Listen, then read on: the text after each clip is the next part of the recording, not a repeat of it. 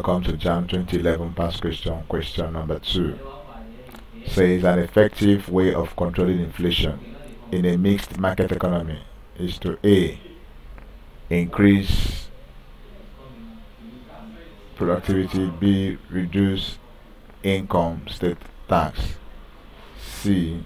Ration available output, D. Increase inputs. So an effective way, if you look at inflation, one of the ways to control inflation is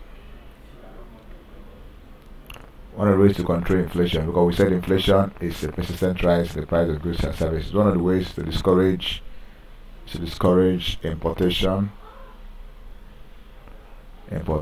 checking the activities of hoarders, granting of subsidy to enterprises, removal of bottlenecks in distribution system, use of income policies, increased production, use of contractionary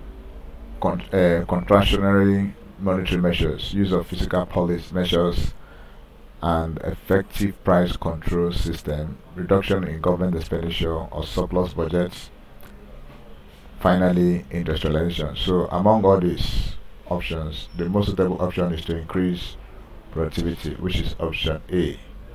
So option A becomes the right answer. Thank you, and please subscribe for more questions.